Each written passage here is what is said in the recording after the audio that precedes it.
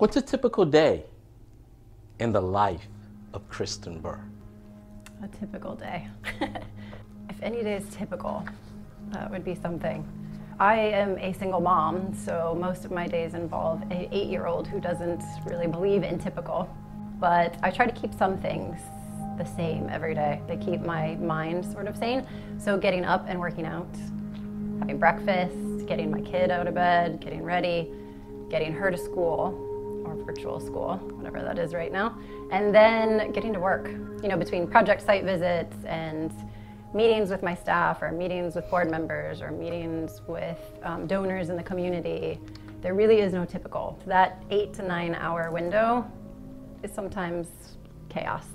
And then I pick up my kid, and things go back to, I go back to being mom.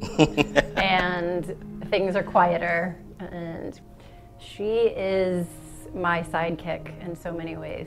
My tiny human, as I call her all the time. And I have. As she keeps getting bigger, I know that's going to be less and less appropriate, but she is still my tiny human. She is me, but with blonde hair and blue eyes. She has kind of, because I've been at HomeAid now for 6 years, I've been in service work, I've done philanthropy. Like, she's been part of it all for the last 6, 7 years. She's 8.